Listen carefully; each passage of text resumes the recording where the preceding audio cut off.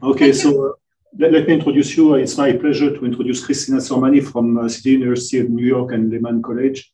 And she agreed to give a beautiful series of lectures on intrinsic flat and Gromov-Hausdorff convergence. So please, thank you. Thank you very much for inviting me to speak. Let me just start with a review of what we'll cover in this series of 4 lectures. Right, so in lecture 1, I'm going to review geometric notions of convergence.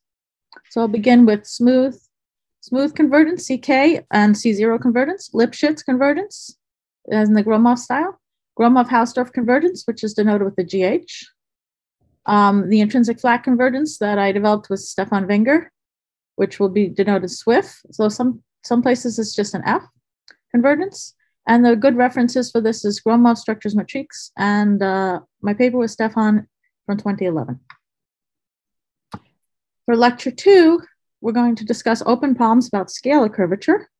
So this will include almost rigidity of the positive mass theorem, geometric stability of the scalar torus rigidity theorem, and scalar sphere rigidity theorem, and others. There will be many open problems mentioned that are on various levels. Some might take a decade to solve, and others are steps towards the big problem or test cases. These problems are from a survey, Conjectures on Convergence and Scalar Curvature, which is on the archive, 2103.10093. This is a set of conjectures that I wrote up with some participants at IIS Emerging Topics group, including Gromov and others. And so we wrote up conjectures in this area, but what would be the correct statements for these conjectures? And then in lectures 3 and 4, I'll introduce techniques to apply to prove convergence, including Ambrosio-Kirchheim's theory of integral currents, which is needed to define this Swift convergence rigorously. The decomposition into regions, which is a technique I developed with Sajjad Lakhsian. Properties of these notions of convergence that I did with a paper with Portuguese and an Arzela-Scolli theorems paper. And then I'll conclude with volume above, distance below techniques developed with Brian Allen and Raquel Perales. All of these papers and many others about convergence are on this site, which includes links to all papers that have results on intrinsic flat convergence. So the goal today is to build geometric intuition. We want to view Riemannian manifolds as metric spaces and introduce the notion of integral current spaces in a more geometric, intuitive way. And in lecture 3, we'll introduce it in complete detail using Ambrosio-Kirchheim theory. The notions of convergence we're going to talk about will be smooth convergence, which is only defined on Riemannian manifolds, Gromov-Lipschitz convergence, which is defined for metric spaces, Gromov-Hausdorff convergence, which is defined on metric spaces, the intrinsic flat convergence, which is defined on Riemannian manifolds, and a larger class of spaces called integral current spaces. Notice again, there's 2 notations for this convergence. And volume preserving intrinsic flat convergence, which is a convergence that's a little bit stronger than the intrinsic flat convergence in that it also requires that the volumes of the manifolds converge to the volume of the limit space. We'll discuss how we measure volume in these spaces later. And then we'll talk about a new notion of convergence called VADB convergence, volume above, distance below convergence, which is as a consequence of a paper I wrote with Brian Allen and Raquel Perales, in which we showed that this notion of convergence implies volume preserving intrinsic flat convergence. But this is a simpler notion, and everyone can work with this to do test cases on the various conjectures. Recommended resources are Gromov Structures Matrix, which is the original book in French that I learned this from, but then there's Barago-Ivanov's textbook in English. There's the paper in JDG 2011, which introduces the integral current spaces and the intrinsic flat convergence. And then there's this conjectures paper I mentioned, which surveys what's needed here, but doesn't have the full detail of either of these books. So recall, a Riemannian manifold is a smooth metric space. And what's going on? A smooth collection of charts, which allows us to define tangent vectors and tangent planes at each point, and a metric tensor G, which is the inner product on tangent vectors, such that the distance with respect to G between 2 points is the infimum of length of curves, where the length of the curves is defined using this metric tensor G. I'm emphasizing these points because later we'll have integral current spaces and they won't have all these properties. When M is compact, you can actually find a geodesic gamma PQ, such that the length of gamma PQ is actually equal to the distance from P to Q. And to get you used to the kinds of pictures I'll be drawing, I generally draw three-dimensional pictures just as black shadows. So this would be a three-dimensional sphere with a bump on it. The geodesics curve along the bump or go around behind. Or a torus, you can go out the top and come in the bottom and so on. So just keep in mind that the pictures I'm drawing are shadows of three-dimensional manifolds. If you have a CK limits of sequences of Riemannian manifolds, what you have is a sequence of Riemannian manifolds. Here's first one, second, third, and the limit. The limit is also a Riemannian manifold, and the whole sequence is diffeomorphic to one another. The diffeomorphisms go from the limit space back to MJ, so you have a diffeomorphism going backwards for each one. And I tried to capture this with the rainbow here, so you could see which regions are mapped to which regions under these diffeomorphisms. As you can see, the red and purple regions are stretched out here, and that's because the phi j star gj, when you pull it back, will be rather stretched. But as j increases, this phi j g star gj will converge to g infinity ck smoothly. The diffeomorphisms need to be ck plus 1 in order to have these converging to be defined well, to be ck smoothly, because remember that the metric tensor is measuring the lengths of vectors. One consequence of this is that the distance here between 2 points in the limit space is equal to the limit of the distances between points mapped under these diffeomorphisms. And the volumes of balls in the limit space is equal to the limit, as j goes to infinity, the volumes of the balls around the points that converge to that limit.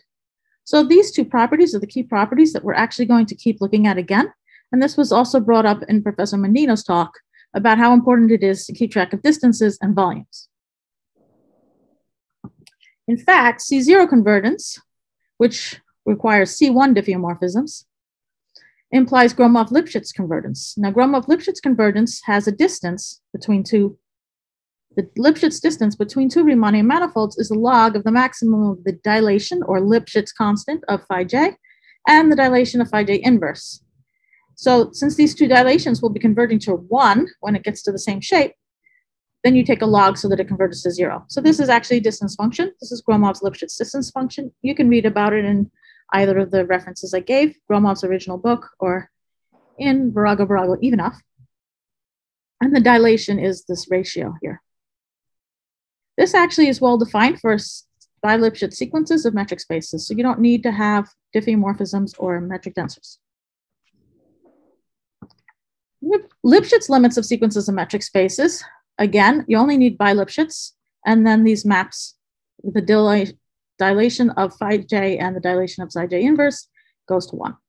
And again, we'll have distances converge and volumes converge. There are examples where there's no CK or Lipschitz limit, and this happens, for example, in this sort of sequence where you have a sphere with a bump, but the bump is becoming thinner and thinner.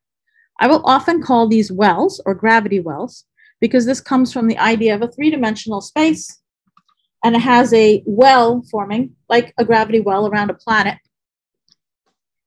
So this sort of is an intuitive way of thinking about things. And these sort of spheres can be constructed with positive scalar curvature in 3 dimensions. Now we know that these examples have no CK limit because if you look at the balls around points on the tip, the volumes of those balls are going to go to 0. So you see these orange balls, their volumes is going to 0. So that fails this property, and therefore it has no CK or Lipschitz limit. Here I also did tori, flat tori. The balls get to have volume going to 0. So this one's what's called collapsing down here, and this one only part of the region is collapsing. This phenomenon where one part of the manifold collapses and the other part doesn't collapse is special to scalar curvature. You will learn that with sequences of manifolds with non-negative Ricci curvature, you can't have the volume of a small piece go to 0 without taking the rest of the manifold to 0 with it because of Bishop-Gromov volume comparison. So here we're going to be interested, though, with scalar curvature manifolds on my series of lectures. So it's going to be important to us to understand that some points are going to 0, disappearing, and other points will stay behind. And we need a notion of convergence to handle this. So first you have the Gromov-Hausdorff limits. So the original definition by Gromov is you have compact metric spaces, xj, dj. They converge in the Gromov-Hausdorff sense to x infinity, d infinity. So here are the metric spaces limits of these two sequences we've been talking about. The tori are going to a circle, and the spheres with the bump are converting to a sphere with a line segment attached. And the definition says there are epsilon j almost isometries going from the limit space to each of the xj's. They are almost distance preserving. That means the difference in the distances is small, less than epsilon j, and they're almost onto. That means that the xj itself is contained in a tubular neighborhood of radius epsilon j around the image of the original guy. So I just want to give a picture of this using the rainbows again. So here's our original map. This is the map. It has to go from the sphere with the line segment to these spheres. And so the line segment part doesn't cover the whole thing. So this, you can see, is not onto. The line segment part is not reaching. The black part here is not covered by the map, but this black part is getting to have smaller and smaller distance to the colored part, which is in the image. So this tubular neighborhood epsilon j has epsilon j going to 0. And the distances are distorted somewhat right over here, but that's all right because the distances are distorted less and less. Note that the rainbow drawn psi j's, which are the epsilon almost distance preserving maps, are not onto, nor are they continuous. You see that it's broken open, so that's definitely not a continuous map. For the tori converting to a circle, the easiest map to construct is actually exactly distance preserving. Just take a copy of the circle inside each of these tori. And all you have to do is check the tubular neighborhood works. So the epsilon j for this one would be this height from here to here. The epsilon j for this one will be this small and smaller and so on. So only the tubular neighborhood has to be checked. This is actually distance preserving map. All right. Gromov has a proposition that says that compact xj, dj, Gromov-Hausdorff converge to x infinity, d infinity, if and only if there are some epsilon j's and there are epsilon j nets, sj, contained in xj. So sj, I've made green dots to indicate them, which are and the xj themselves are in the tubular neighborhood of radius epsilon j of these nets sj. So I actually make the sj's discrete sets of points here. And I say tubular neighborhood radius epsilon j covers that. That means if you take balls around these points, the union of the balls covers the whole space. These have to be finite. These epsilon j, well, you can show that they are finite. And epsilon j almost distance preserving bijections psi j going from S infinity back to Sj. So we just have to map the nets now instead of the whole manifold. And we have the distance almost preserved here. So the distances between these guys are close together. And that's enough to prove that this xj sequence converges in the Gromov-Hausdorff sense to the limit space. You are going to have to take tighter and tighter nets in order to achieve the proof. So you see you increase the number of dots and you increase it again as needed. Now, this idea of having fewer dots and increasing the number of dots in order to figure things out is the main idea towards proving Gromov's compactness theorem. Gromov's compactness theorem says that if xj, dj are compact metric spaces and the diameter is bounded above uniformly, and for every r, there is r nets sjr with cardinality nr that doesn't depend on j. So that means that there's the same number of points in each net. Then a subsequence xjk, djk, Gromov-Hausdorff converges to x infinity, d infinity, where x infinity is compact. So we wanted to get a geometric intuition for why this is true. You can look at the dots and the increasing of the number of dots. So the proof involves fixing first r greater than 0 and restricting dj to sjr cross sjr gives an nr by nr matrix. So let's think about that. Since there's the same number of dots for the r net for each one of these guys, what we are looking at is an nr by nr matrix where the matrix reveals distances between each pair of points. So the entries of this matrix are the distances between all combinations of the net points. And that's enough information to know whether that net is going to be converging or not. Then you take a sequence r to 0 and diagonalize the converting subsequence of matrices. So here, because this one was nr by nr, we could take a subsequence such that as j goes to infinity, this nr by nr matrix converges to some matrix, which will be symmetric, and will satisfy the triangle inequality too. But some of the entries might become 0. If you take a sequence R going to 0 and diagonalize the sequences, you'll get a converging subsequence of matrices. And each one of these matrices corresponds to nets. So this gives a countable pseudo-metric space with R nets of cardinality NR. So what I'm doing is, I don't know if you noticed that the dots became more and more as we went along. So first you make a subsequence such the first set of dots converges. Then you make a subsequence such the second set of dots also converges. And then the third set of dots also converges. And you end up constructing this pseudometric space, which might have 0 distance between some of the dots, where the first bunch of dots, the first N1 collection of dots is an R net, an R1 net, and the next N collection of dots is an R2 net, and so on, with R1, R2 going to 0. And you've gotten this really crowded collection of dots here with distances between them. Some of the distances are 0. X infinity is then the metric completion of this pseudometric space.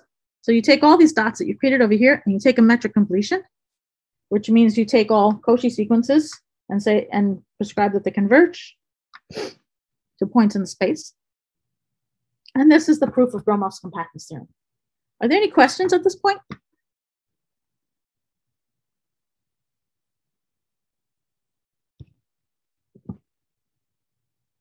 No questions? I'm not hearing anything.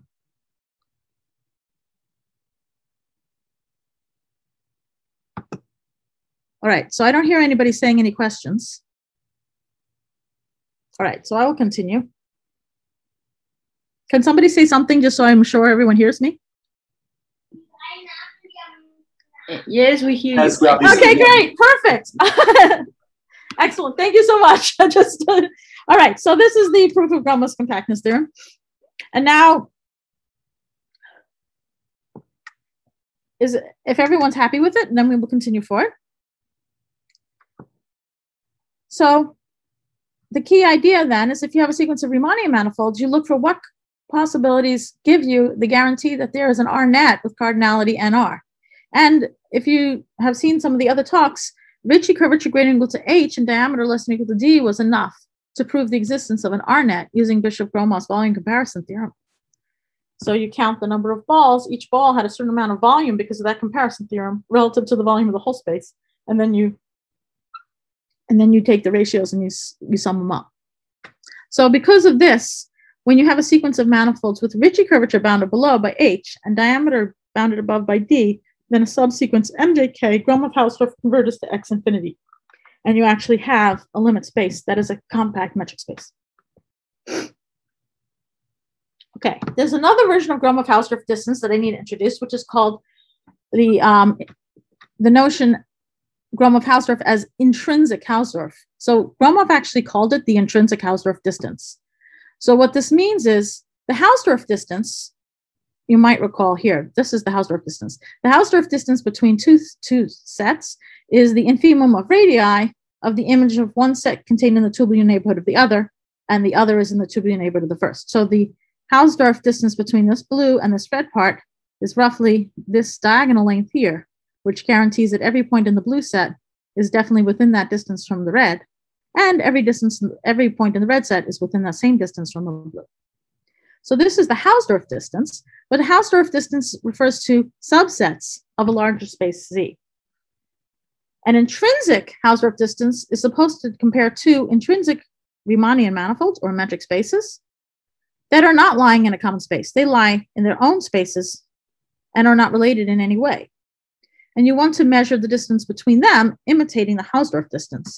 So what you do is you say the infimum over the Hausdorff distance in Z of the images of these two sitting inside Z, where the infimum is taken over all compact metric spaces Z, so you can change your Z's, and overall distance preserving maps phi I from MIM to Z. So distance preserving, not almost distance preserving, exactly distance preserving.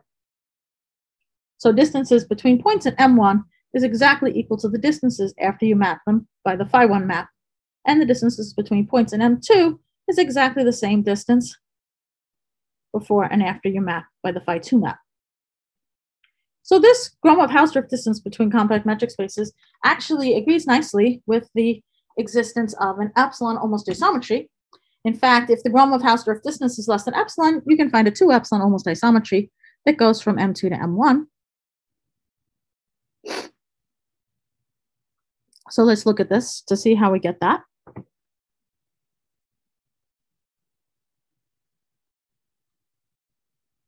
I want to take a map that goes from M2 to M1 here. So what I'll first do is I'll take the phi2 map and look over here. And then I'm going to say, oh, there's actually a point here, M1, in M1, whose distance between the phi2 of M2 and this point here in the image of M1 is less than this R that achieves this femum, one of these R's. So you get a process to find an M1, and then you have a second one, and you find an M2, and each one is off by R. And so that sums up to be towards 2R. You have to do a little bit more work because it's an infimum, and you're not necessarily going to assume it's achieved, and so on. But that's the rough idea. Okay, so the idea is to let psi p be the point Q in M1, such a distance from phi 2 of P to phi 1 of Q is minimal. Then Gromov also proved that if the Gromov-Hausdorff distance of M1, M2 is equal to 0, there's actually an isometry that goes from psi from M2 to M1. But this is for compact metric spaces. It's very important to realize this is not true if we are not restricted to compact metric spaces. For example, a closed disk and an open disk, the Gromov-Hausdorff distance between them is 0. It's only when you take the metric completions that it becomes unique and forces there to be an isometry that's global from one to the other.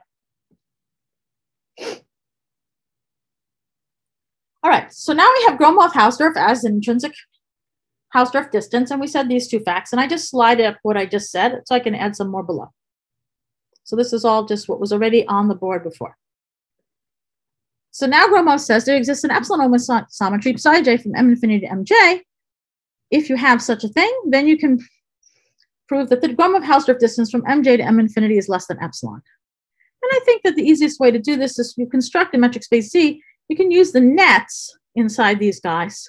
You're mapping nets from one to the other, and you can sort of set bridges between the two nets. So you have a collection of dots here, a collection of dots here, and you create lengths, little segments between them that are the right length so that you have distance preserving maps. You have to be careful. So this Z is made out of a lot of paths running between these two. It doesn't actually have to be any bigger than just a copy of M1 and M2 with appropriately defined distances, but geometrically it's kind of neat to picture it as having a lot of bridges running between the M1 and M2. And Gromov proved if Mj Gromov-Hausdorff converges to M infinity that is compact, then there exists a compact Z, and there exists distance preserving maps phi j from Mj to Z, such that the Hausdorff distance in Z between phi j Mj and phi infinity M infinity goes to 0.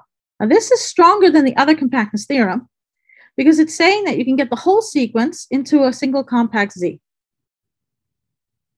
And that's very useful and helpful for doing things like saying, oh, well, now if you have sequences of points that are in the MJs, then you can look at their images in Z and a subsequence converges using Bolzano-Weierstrass theorem, and you'll get a point in the M infinity and so on. So things of this sort are very easily done because Gromov has proven that there is this compact Z. Now, this theorem is actually in his polynomial growth paper, groups of polynomial growth paper. It's not really in that structures matrix book.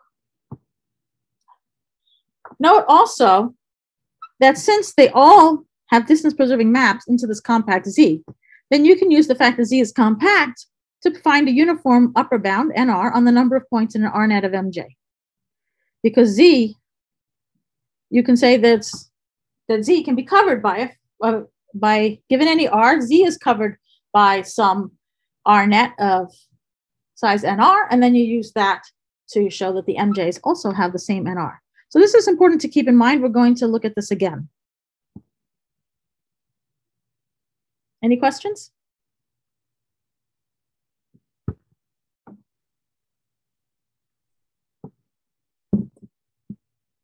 No question in the room. No, okay. So now let's look at these sequences of manifolds. You could have a sequence of three-dimensional spheres, and the bump is getting tighter and tighter. And so the limit actually happens in the Lipschitz and the Gromov-Hausdorff sense to a manifold with a conical singularity at the tip. You could have sequences of spheres with holes cut out of them and tinier holes. And then the Gromov-Hausdorff limit is defined as it's a smooth manifold with a single point singularity, and that point has infinite topological type at the tip. You can see my paper with Guofeng Wei, where we talk about controlling the topology of Gromov-Hausdorff limits. And Guofeng Wei has many new results in this direction. So definitely interesting to speak with her about these properties of the limit spaces and how what their topologies can be. If you have a sequence like this, where there's one bump on the sphere, and then two bumps on the sphere, and then three bumps on the sphere, now you can see that there isn't a uniform bound on the number of balls of radius r. And if there exists a Gromov-Hausdorff limit, then nr has to be uniform. So this means that there's no Gromov-Hausdorff limit for the sequence. Just picture this. If I keep my radius r to be like half the depth of these wells, this needs more than two, this needs more than three, and so on. So there's not a uniform number of balls of radius r covering it. Ilmanen proved that there exist spheres in M3 with scalar greater than 0 and increasingly many wells. So actually, these could be shadows of Ilmanen's examples. These wells here, each one of them is like having another planet in a universe with one planet, then two planets, and three planets. Very dense, very tiny planets, increasingly dense, increasingly tiny planets, and you end up with increasingly many wells. And so positive scalar curvature in 3 dimensions does not always have a Gromov-Hausdorff limit. The Gromov-Hausdorff works well for Ricci gradient to H, but it doesn't work well for scalar curvature at all. So we need a new notion of convergence. In my second lecture, I'll describe more how these examples are exactly constructed and why they have positive scalar curvature. All right, so this is the 1/3 mark of the talk, and I'm going to start with the new notion of convergence now.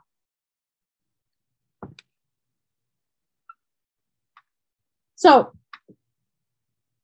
the new notion of convergence, which is intrinsic flat convergence, is inspired by Gromov-Hausdorff being an intrinsic Hausdorff distance. And when it was an intrinsic Hausdorff distance, it was this distance taken in femum over all compact metric spaces complete, metric spaces xi, and distance preserving maps and of the Hausdorff distance. So I just wanted to draw a picture so you get a sense here. The Hausdorff distance can be quite large if there's like a well. So think of this as like a part of a sphere. And this is the part of the sphere with a well, one of the spaces that's a part of Ilmanen space. And you see that the depth of the well is contributing to the Hausdorff distance to the limit. So these spheres are not in any way converting to, these spheres with wells are not in any way converting to an ordinary sphere. Although physically one might like to say that that sequence that I have drawn there, the sequence here should converge to a sphere in some new notion of convergence. Ilmanen suggested that they ought to converge to a sphere. So we want to have a notion of convergence where these deep wells do not contribute a large amount of distance between the two spaces. So we're going to, again, do the same idea as the Gromov-Hausdorff distance, but we're going to instead take the infimum of the flat distance of images. So this is the image of M1. I'm using geometric measure theory notation here. This is the image of the second one. So the same pictures as before. And the infimum is taken over all complete metric spaces. I'm not going to require the compact right now. The reason I'm not requiring them to be compact is that example of the sequence that I said with the more and more wells. They don't fit into a compact metric space. That sequence could never fit in a compact metric space because the number of balls is increasing. So I'm going to take infimum over all complete metric spaces and over all distance preserving maps. That's the same as Gromov. And instead of using the Hausdorff distance, we use the Federer-Fleming flat distance between these two submanifolds. So I want to give you an idea of what the Federer-Fleming flat distance is. First of all, this is a way of saying image of M1, but not only is this an image of M1, but it's keeping track of its orientation. So I've put arrows on this to indicate that we're keeping track of the orientation of M1. And M2 also has to have arrows on it to keep track of its orientation. And then the Federer-Fleming flat distance is the infimum of this length of an A that's used to close it up. So I'm closing it up with a little bit of an A over here and a little bit of A over here, drawn in green. And then the area of the B that can be used to fill it in.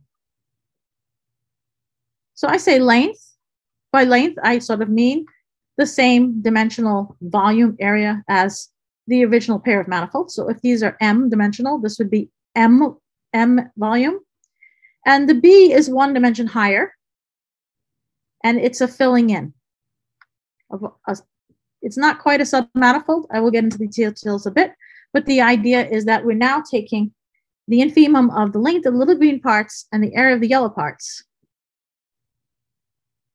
such that we close up the area, the A, plus the two images with the correct orientation subtracted, just so that it works with Stokes' theorem, plus the boundary of B. So now this is not very large. If the well has a very small volume inside it. So if the volume inside the well, which is a volume of a dimension higher than the manifold, is very small, then this could be quite small. So I made a fat well here, so it doesn't look that small, but as the well gets narrower and narrower, this B could become very small. And this is rigorously defined using Ambrosio-Kirchheim's notion of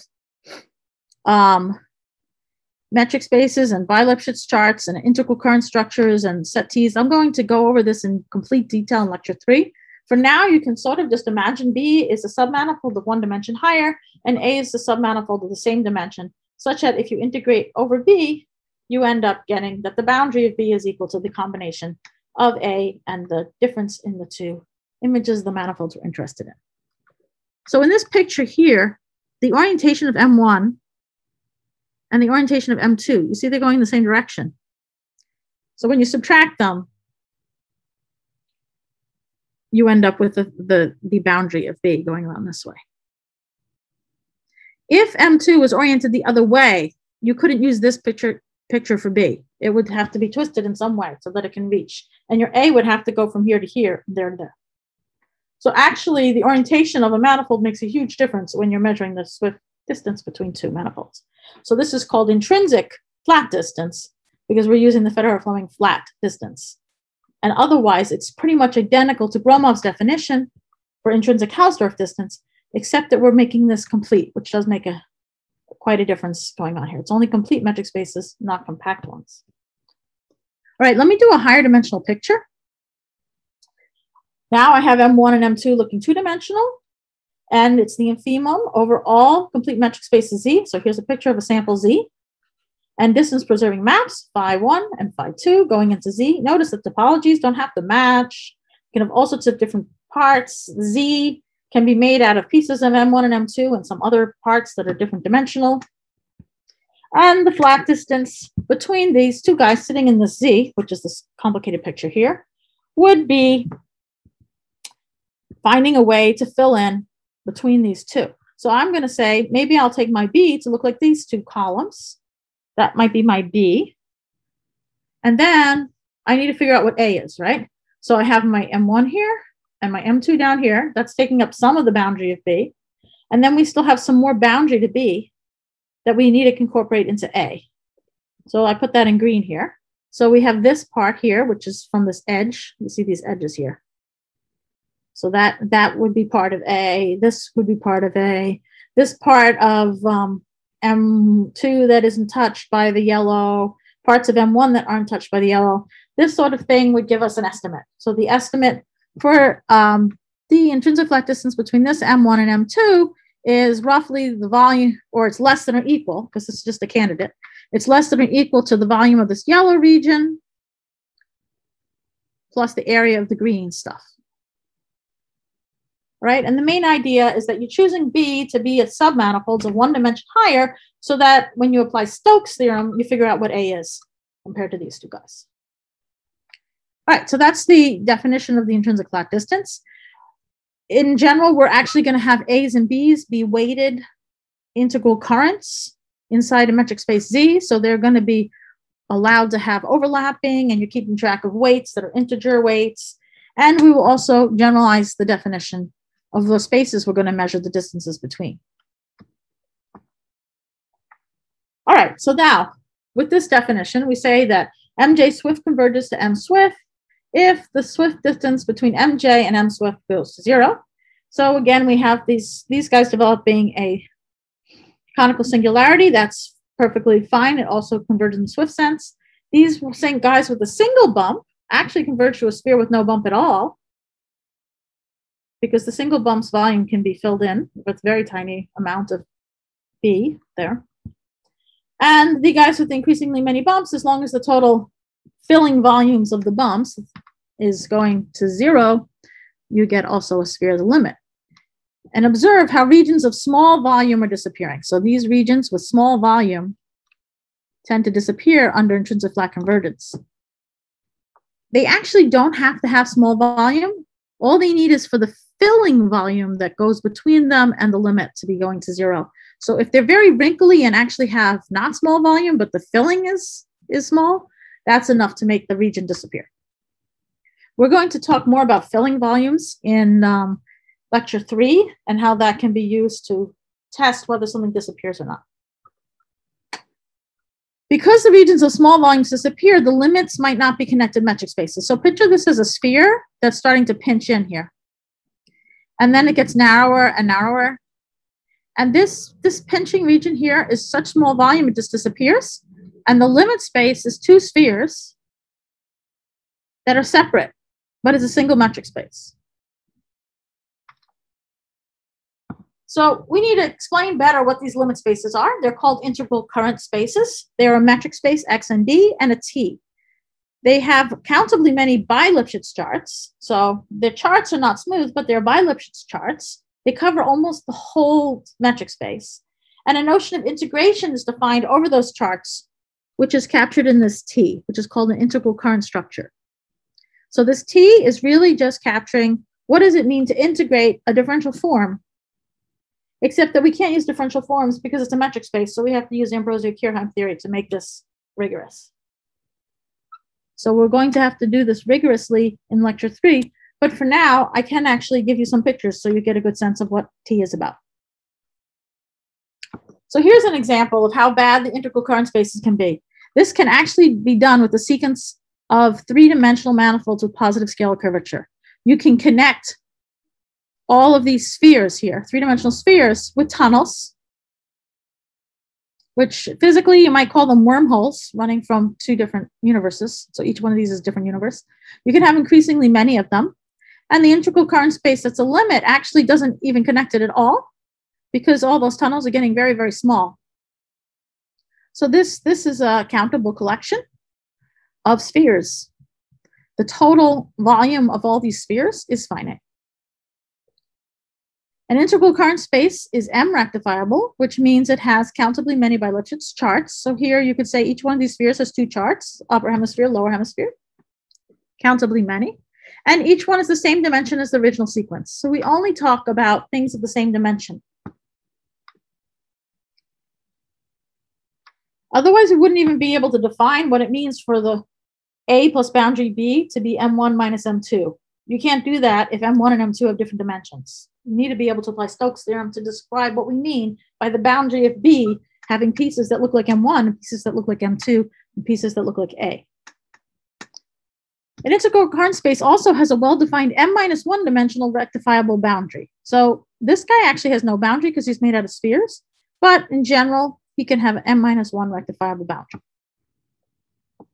The charts are oriented, not just orientable, they're actually oriented. They have an orientation assigned to them.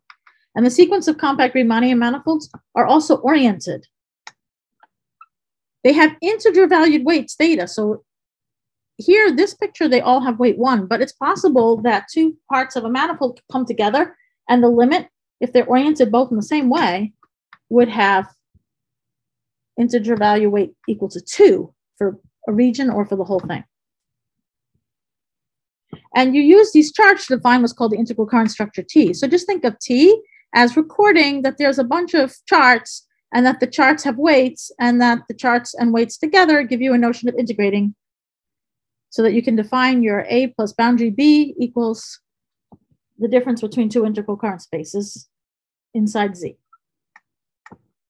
There's also a measure. It's denoted like this with 2 vertical bars around the T. And what it is it's a multiple of Hausdorff measure. The theta part comes from the weights, and the lambda is something called an area factor. So I'm mostly mentioning this now. In lecture 3, we will really talk about this a lot because people should be aware that the measures that are naturally on these limit spaces are not just the Hausdorff measure. They really have this extra aspect to them. Now, in the particular case where the sequence of manifolds happens to have a Ricci lower bound, theta will turn out to be 1 and lambda will turn out to be 1, and you will get the Hausdorff measure. Okay, but there's something very important to note that it's not always just the Hausdorff measure. These integer weights are influencing it. Yes. Yeah, Christina, can I ask a question about this last part regarding this measure that you attach to the intercurrent space? So, if you have intrinsic flat convergence, do you also have convergence of the measure, say, mass measure of the Tj to the mass measure of T, or not? No, you don't. You have limits. Okay, just right. And if it's and then when we introduce volume preserving, then we're going to add that we have that. Okay, so even if you are not collapsing, a priori you don't have convergence. Say that again. So you have the limit, and say in the case of collapsing, I see it, and you also have the limit on. You also expect only the limit when you have non-collapsing. So even if you have a uniform lower bound on the volumes. Right. So the non-collapsing for us, there's always this problem that some regions are collapsing and some are not. Right. Because I'm thinking of Ricci curvature. Old statement of non-collapsing or not. We could have some regions where the volumes of balls converge nicely, and other regions where the volumes disappear. And that's what we want. It's designed to have that. Yeah. Got but it. you'll see more. I'm going to keep mentioning this issue as we define a little bit stronger convergence in this one. Yeah, thanks. Okay, thanks. All right, so we're going to get to more about this also in lecture 3, but I'll talk a little bit more about this also in today's lesson. All right, so we have the intrinsic flat distance. This is almost the same picture as we had before, but this time I'm changing it to be that the MIs are not Riemannian manifolds, but they're integral current spaces. So they're metric spaces, and they have this current structure, which is a weighted collection of charts. And so when we say that the Swift distance between two guys like this, instead of using that, you see this notation, phi1 number T1, that says push forward the charts. So I'm going to take my M1, which might have weights, 2s and 1s on it, and I'm going to move phi1. I'm going to look at the image of the chart. So I'm keeping track of the weights. So we're pushing forward, we're keeping track of the 2. We're pushing forward the T2, we're keeping track of his 2s and 1s. So this is the reason we had that notation before with this symbol here. It's not just image of the manifold or the metric space or the integral current space. It's actually keeping track of all the weights and the orientations when you push it forward. And then we take the infimum of these, what's called the mass, and the mass of A plus the mass of B. And now the A's and the B's also could be weighted here. So you'll need to weight them just right so that when you take the A plus boundary B, you end up with the correct weights on the T1 minus T2. So you have to add weights to the A's and B's as well. And this gives you an idea that the A's and B's are actually also integral currents, but they're not spaces. They're just integral currents sitting inside Z. So they are like submanifolds, but they're not smooth. They have countable collections of charts with weights on them. Right? So this is basically the geometric intuition for the intrinsic flat distance between two integral current spaces.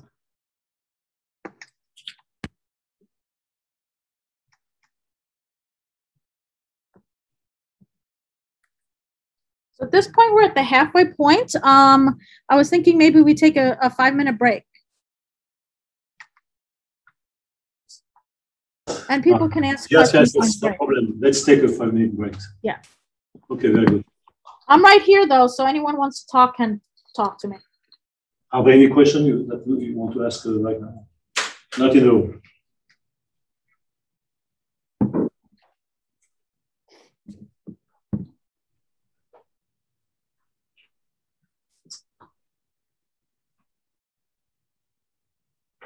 So if you wrote a question in the chat, just hit your unmute and say it out loud.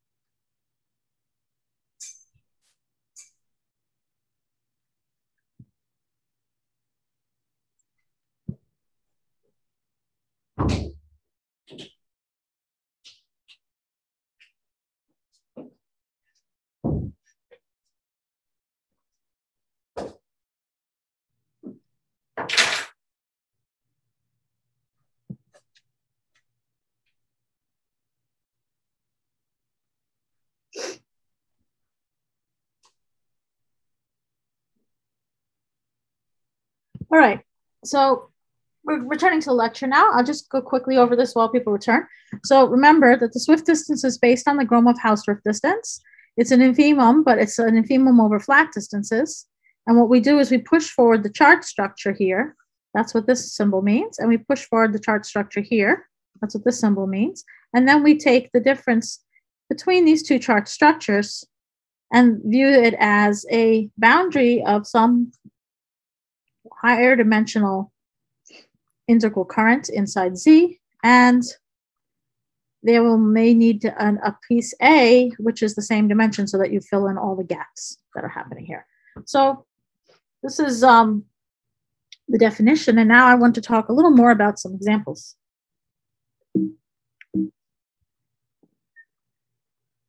Right, so we have this example where it develops a conical singularity. We have the ones where things disappear, and we had this example where we saw that it could break into two parts. And if it's broken into two parts, let's talk about what would be the integral current space. The integral current space here would be a standard sphere and another standard sphere. And then we also need to, so distances between points on this sphere are the usual spherical distances. And distances between points here is the usual spherical distances. But a distance between a point here and a point here has to be defined so that it's a metric space. And that should be the limit of the distances between points here. So you see that they go into there and then across and then over. So the distance between a point in the top sphere and a point in the bottom sphere would be taking the distance from the bottom point to the North Pole across a line segment here, and then from the South Pole to there. So that would be the definition of the distance between these 2 points for this specific sequence. The length of this segment would have to do with how much of a distance there is between the lowest point in the top half and the highest point in the bottom half that persist as opposed to disappear. So what about collapsing tori? So you have a sequence of tori. The Gromov-Hausdorff limit was a circle. And what about spheres that shrink to a point? So the spheres are getting small and small radii. What should the intrinsic flat limit be? So if the volume of the whole manifold goes to 0, then the sequence should somehow disappear altogether. And it should have a well-defined definition for saying that the sequence disappears. So we actually say that the sequence converges to the 0 integral current space. 0M is the 0 integral current space. It is in the same dimension as M itself. So let's just discuss the 0M space. The 0M space is a space that has no set. It has no, the X of it is the empty sets. The distance between all points is 0. And the current is this collection of charts is all weighted by 0. So when we push forward our charts, we just get 0 over here. And we use the exact same definition as before, but we're going to replace all the phi2 number M2s with zeros. So that just means that the A plus boundary B has to be the push forward of this guy with nothing else. So if the volume of MJ goes to 0, we get the MJ swift to 0. We can see that by taking MJ to be our Z. MJ and the 0 both have distance preserving maps into MJ. Let's take the identity map. So we get our phi j, MJ to itself. And then phi j is just the identity. And our A can be phi j number of MJ itself. Make this guy actually our A. And then make B equal to 0. And so we get A is him. And then this guy, phi j MJ, his mass is the volume of the MJs. So it goes to 0. There's a question. Yes, there was a question in the chat. In which sense is this space M-dimensional? By definition. Thanks. Yeah. Just so that one is allowed to subtract it here. You don't want to talk about a difference between currents if they're not in the same space. They're not in the same world. It has to act on differential forms of dimension M.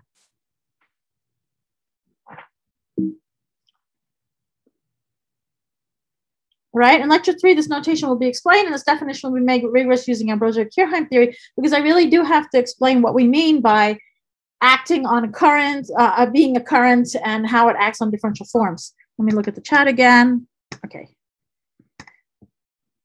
All right, so when we use Ambrosio-Kirchheim, we'll make it clear what we mean by saying subtraction of two currents, and when can you add them and subtract them? What does it mean for them to act on a differential form? What is a differential form? When you're on a metric space, there aren't any differential forms, and you need Ambrosio-Kirchheim to explain everything. All right, so now we have some compactness theorems. The first compactness theorem for swift convergence is from our original paper that I gave the citation for before. And it says that if MJ Gromov-Hausdorff converges to, let's call it MGH, and the volume of MJs are less than or equal to V naught, and the volume of the boundaries of MJs are less than or equal to A naught, then there's a subsequence that swift converges to a swift limit. Now I'm using the blue for the MGH stuff, and I'm using this teal color here for the swift limits, because it's going to become important that they're different. The swift limit is a subset of the GH limit, or it's possibly equal to 0. So the proof uses Gromov to say, okay, remember that if there's a Gromov-Hausdorff convergent sequence, you can put them all into the same compact Z. So we have images of the MJs all sitting in the same compact metric space Z. Once they're all sitting in the same compact metric space Z, and their volume is bounded above and their area is bounded above, you can use Ambrosio-Kirchheim's compactness theorem, which is an extension of Federer-Fleming's compactness theorem, to say that a subsequence converges in the flat sense, or the weak sense, the flat sense, it's called, as currents, to a limit. And then what we do is we rebuild this and say, okay, so this has a swift limit. There is a limit. Then you have to do more work to show that the limit sitting inside Z is actually sitting inside the Hausdorff limit inside Z of these guys. And so then you can show that this swift limit is inside the Gromov-Hausdorff limit. Or possibly the swift limit is 0, because this compactness theorem, Ambrosio-Kirchheim compactness, includes the possibility that the limit space is 0. So here's a picture where you see that the swift limit is just the sphere, and the Gromov-Hausdorff limit is a sphere with a segment.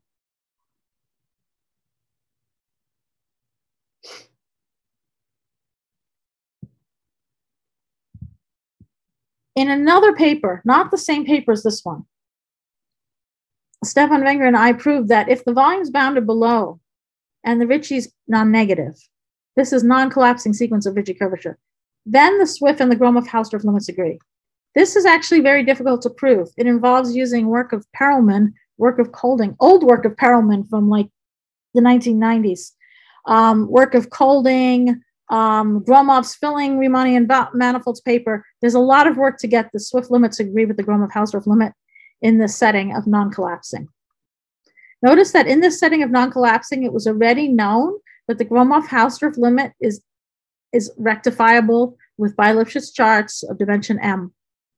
Actually better than that, but that's very important towards proving that this Swift limit agrees with the Gromov-Hausdorff limit. So it's not a new proof of that fact. In other settings, if you manage to show that the Swift limit and the Gromov-Hausdorff limit agree, you gain the fact that the Gromov-Hausdorff limit has charts.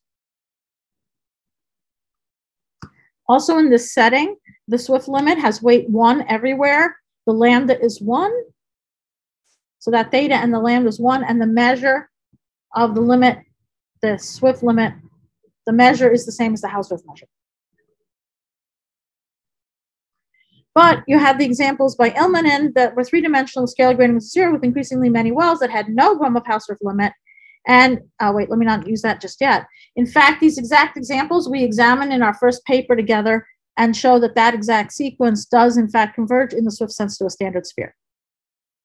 So Ilmanen's original challenge to find a weak notion of convergence where his sequence converges to a round sphere was achieved with this notion. It's also achieved with some measure notions of convergence. Then Wenger proved this compactness theorem, which is really powerful. So it says that if the diameter of the MJs is less than or equal to D and the volume of the MJs is less than or equal to V, and they have no boundary, I'm not talking about boundaries here in this case, then there exists a subsequence which converges to a Swift limit, which might be the 0. So all you need is diameter and volume bounded above. If it has boundary, you need area of the boundary bounded above, and that's it. You do not need any curvature condition at all to have a Swift limit. So this is a really important theorem and sort of sets in motion why this is a useful notion of convergence that you could use for scalar curvature, because it didn't use any curvature bounds. It didn't use the sectional and Ricci curvature bounds that the Gromov-Hausdorff convergence is always using. All right. Any questions on this? Maybe just Yeah. One question about your theorem with Stefan. Can you relax to reach equal to bounding below by a, say, negative constant? Yeah, Matveyev and Portuguese have proven that. Okay, right, thanks. Yeah, it's actually quite a bit more difficult. Yeah, but it's again a volume lower bound that's positive, and the Ricci greater than or equal to negative n minus 1h. Yeah. Okay. Thank you. And okay, so now let's talk about another compactness. This one's a conjecture, all right? So this is a conjecture from the IIS meeting. I said I was going to mention various conjectures from this meeting we had. And the question says, suppose we have MJ3s that have volume less than or equal to V and diameter less than or equal to D. We already know some facts. We know by Wenger's compactness theorem that a subsequence converges in the Swift sense to M infinity. We're assuming there's no boundary here, okay? Possibly the zero space. And we know by our joint paper that the limit of the volumes is bigger or equal to the mass of the limit space. The mass of the limit space was that thing that had the lambda theta Hausdorff measure. And we also know from our first paper that M infinity, if it's not zero, will be at least M rectifiable. And it's going to have countably many charts. It's going to have weights that are integer valued. It's going to have orientations. The conjecture says that if in addition we add that scalar is greater or equal to 0, and that the min Aj is greater or equal to A. So what is min Aj? It's something we're adding here. It's the minimum area of a closed minimal surface sitting inside MJ3. So that's sort of a non-collapsing condition of sorts. It's replacing the volume lower bound, which seems to have no power at all. There's all sorts of weird examples. But if we assume this min A greater or equal to A, where we assuming that there's a minimal surface, that the small size of a closed minimal surface, so it's a two-dimensional thing inside a three-dimensional space, is bounded below by a positive number, then we assume that M infinity is actually not 0, and it has generalized scalar greater than or equal to 0. Furthermore, we believe that MJVF converges to M infinity, which means it's volume-preserving intrinsic flat convergence. That means that the Swift convergence and the limit of the volumes is the mass of the limit. This is actually quite strong, and we're going to talk about this more. Let me answer the question. Yes. Thomas? Yeah, so the min Aj, so could we relax that to stable minimal surfaces? No, there's a counterexample. Okay. So let me tell you the counterexample because it's actually not that hard. Take a sequence of ellipsoids that are collapsing in the Gromov-Hausdorff sense to a line segment. Mm-hmm. Their min A is sort of achieved by an unstable surface, and that's important to keep it from going to 0. Because its Swift limit will be 0. And these unstable minimal surfaces are actually very important. They're these widths of Marquez and Neves. And they were part of the IAS emerging topics group too. So the min A may be unstable or stable. Okay. And in different settings, the unstable will be more important. Okay, thank you. All right, hey, you're welcome. So the Swift convergence here, we believe that we will have even better once we have these two conditions, that not only will the limit not be the 0 space, but we'll have volume preserving intrinsic flat convergence, which means that the volume is actually going to converge to the mass of the limit space. This mass, remember, is that Hausdorff measure times the weights times this lambda, which is an area factor. All right, we're going to talk more about this volume-preserving intrinsic flat convergence. There's lots of properties for it, and we can discuss that throughout this series of talks. In lecture 2, we're going to discuss this conjecture in depth related to open problems at various levels and present examples and partial solutions. So there's a number of strange examples which show why we want the min AJs, and they all have positive scalar. And we'll also see how this min AJ gives you some power over sequences of manifolds with scalar curvature bounds. And in lectures 3 and 4, we're going to rigorously define integral current spaces and their masses, Swift and VF convergence. So this is this VF convergence and techniques for proving these open problems. So the second lecture is going to focus on the scalar curvature side of these things. And the third and fourth lecture will be more getting into the rigorous detail of Ambrosio-Kirchheim theory. All right, so let's look at this volume preserving intrinsic flat convergence. And it's going to, if you want to prove it, you need to show that there's swift convergence and that the limit of the volumes converge. Once you do this much, you actually have a lot of nice extra properties for the space. But I'd like to introduce a new notion called VADB convergence. And in lecture 4, in lecture 4, we're going to learn that the VF convergence implies measured convergence and other strong consequences of this notion that can be proven using Ambrosio-Kirchheim theory. When I say measured convergence, I mean the mass measure of the MJ's converges to this mass measure of the M infinities, the double bars on them. Okay. But the following theorem is going to let us prove the volume preserving intrinsic flat convergence for sequences of compact oriented Riemannian manifolds. And this is an important new theorem that's going to allow us to obtain this volume preserving intrinsic flat convergence in a variety of special cases. And it's been already applied to prove some of the theorems, conjectures that are going to be discussed about scalar curvature in the second lecture. So this is a theorem mostly by Allen and Perales. I sort of gave them some ideas on and off throughout the project, but this is Brian Allen and Raquel Perales' theorem. So MJ VADB to M infinity implies that MJ VF to M infinity, and the VADB convergence is volume above, distance below convergence, where you assume that the volumes of the MJs converge to the volume of M infinity, that there's a uniform upper bound on diameter, and that there are C1 maps, C1 diffeomorphisms, phi j from M infinity to MJ, so this is diffeomorphism, such that the distances and the J sequence are bigger than the distances in the limit. So we're having volume coming from above, and the distance is bounded from below.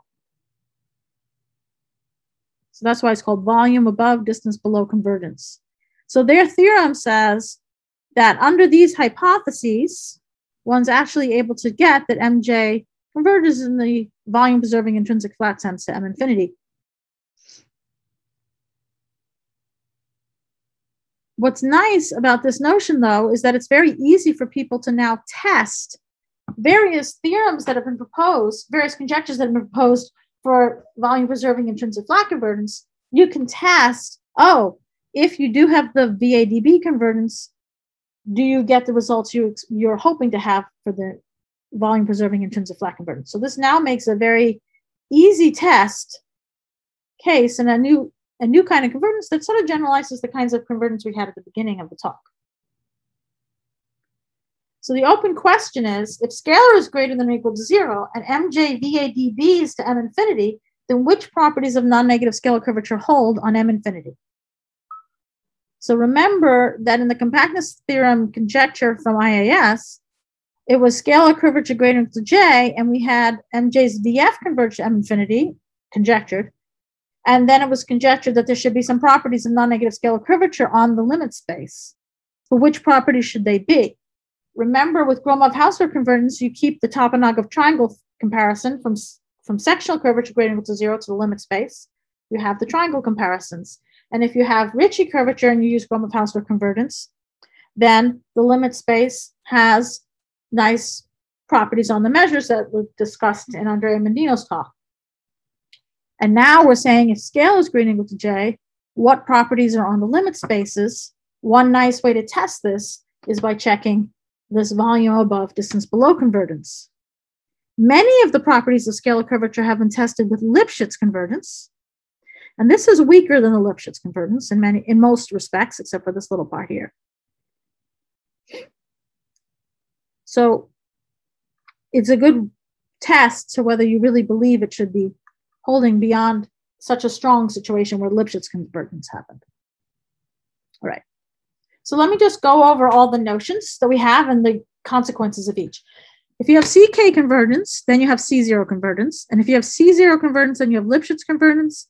And if you have Lipschitz convergence, you have Gromov-Hausdorff. This is the first one that lets you have different topologies and different dimensions on limits and everything. All of these, they're basically the same topologies and the same dimensions.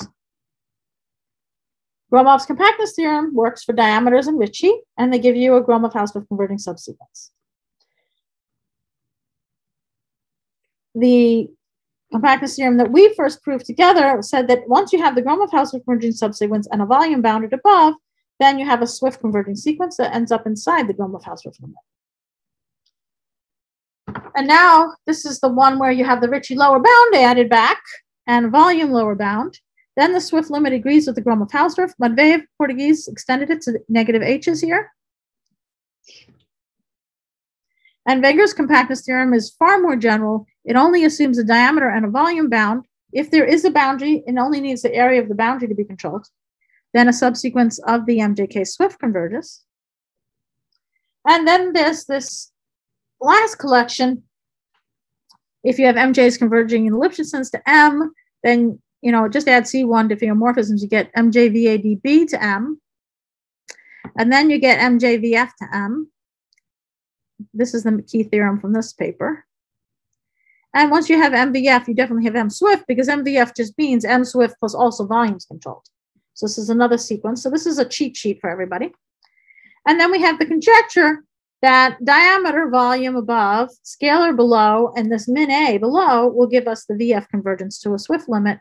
And this is the key extension we're hoping to have for the old Ricci curvature story here, where there's so many properties on MGH coming from this, also using a measured limit, as Andrea Mendino is discussing.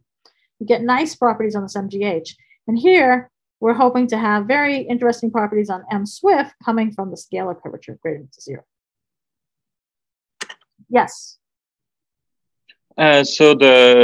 So you're not putting it on the slide, but the conjecture, the last conjecture is in 3D, right? Yes, it is 3D. Thank you for, yes. Everything else on the slide was not 3D, so that was a little misleading, yes. How about we just say everything in this entire, it's also without boundary. Anyone who's interested in the corresponding theorems with boundary should ask Raquel Perales. She has lots of theorems extending all sorts of these projects to having boundary settings. But Weger's compactness did have a boundary in the original one. Thank you. Right. You're welcome. Another question, can I ask, I don't think, yeah. Quickly. Say for Ricci, we know that, say, assuming non-negative Ricci simplifies life, but basically then one can prove all the results also with the negative lower bound once one is correctly phrased. What about scalar? Because I don't have so much intuition about scalar. So do you expect your conjecture to be false if you have scalar bigger than, say, -1? Or we're not sure the min A is natural for scalar that's negative. Okay. So one thing that there's a lot of that's been proven about minimal surfaces, stable ones in manifolds with non-negative scalar curvature are very restricted from Shane-Yao's theorems. Yeah. And if scalar is greater than or equal to, say, a positive number like 6, like a sphere, then there's also nice controls on min A. That's known, and with negative scalar, it may have to have a different assumption than the min A. I see. Yeah, okay. I mean, I don't with the stability inequality doesn't quite function. Got it. Thanks. Yeah, and min A is very, very two-dimensional. If we were to do higher dimensions, we don't think just a minimal of a hypersurface would be enough at all. There's a possibility that Shane was thinking that maybe there should be some sort of descent of minimal surfaces inside minimal surfaces, maybe, but we didn't want to dare make any state conjecture where all of those minimums would have lower bounds. So that sort of is related to the positive mass theorem of Shane-Yao. This min A stuff is actually related to these questions of black holes forming and stuff like that. A minimal surface is the horizon of a black hole in 3 dimensions. So that's of importance. Yes, another chat question.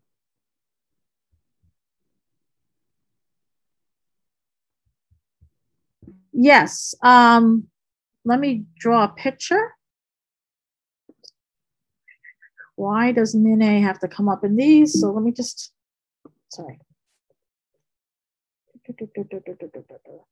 So that was just basically, we're just up to questions point at this point in the talk. So I think I'll just open a different thing so you can see a picture. So I can answer that question. So what I did actually was I put the slides on my webpage. So today's slides, I can bring up a picture from tomorrow's, just a little bit here. So this would be an example of a sequence with, this isn't the bad one, but let's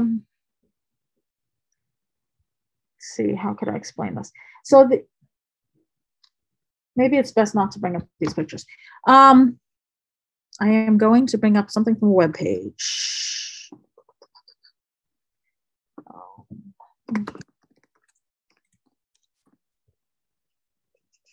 So in our original paper here, can I click on it? Let's go to the archive preprint. We actually made some examples.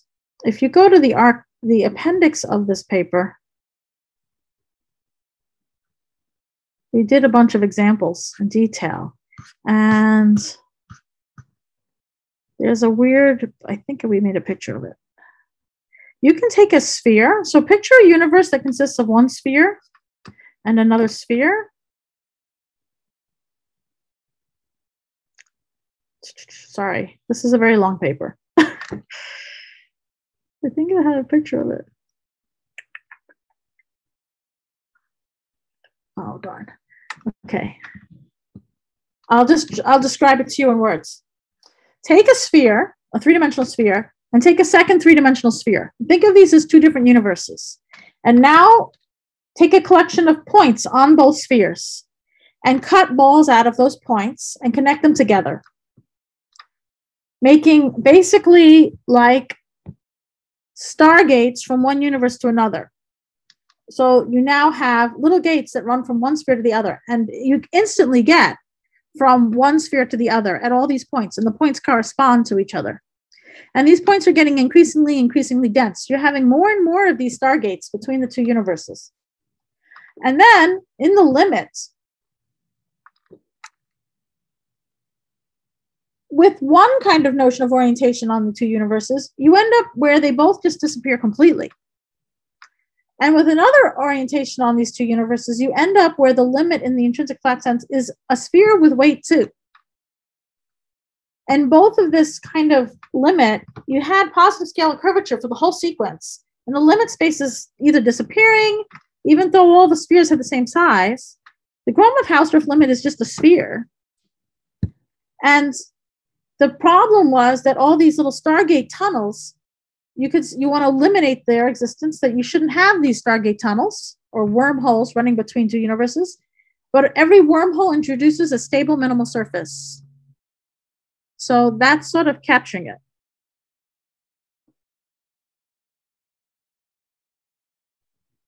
So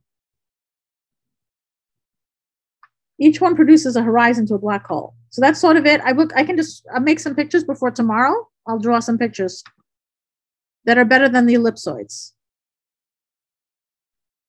The reason the ellipsoids aren't the best counterexamples is that the ellipsoids have volume going to 0. So some people might say, why don't you just assume volume is bounded away from 0?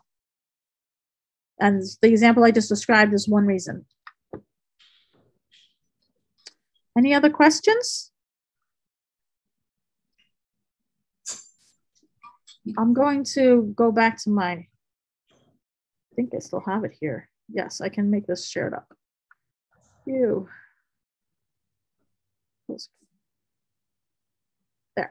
Okay, so in the next lecture, we're going to talk about the scalar compactness conjecture, the almost rigidity of the positive mass theorem, this geometric stability of scalar torus rigidity, scalar sphere rigidity, prism rigidities, and special cases involving these volume above, distance below conjectures. So each of these conjectures is about showing that a sequence has an intrinsic flat limit, and the intrinsic flat limit is actually a volume-preserving intrinsic flat limit to a very specific space. So if it says that the scalar torus rigidity theorem, you say it's a geometric stability, you're saying that the limit is actually a torus.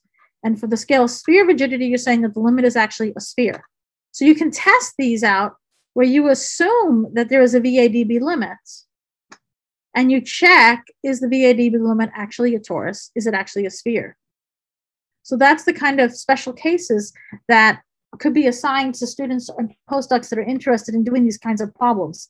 So if you do one of the problems that involves the VADB limits, you don't actually have to know all this Ambrosio-Kirchheim theory. What you have to know are the properties of manifolds with scalar curvature bounds. And then you just use this very simple definition of VADB convergence is a very simple thing to check. You just have to check volumes are converging and distances are bounded below. You have to choose the right maps in order to pull it off, but that's all you have to show. So this has actually been already applied to prove special cases of the torus rigidity. Okay, so Raquel Perales and Ketterer and Cabrera Pacheco worked on that. I believe that's who it was. I might be messing this up. All right, so anyway, so that's today's. I thought that was enough for one day. And I'm sorry I'm finishing a little bit early.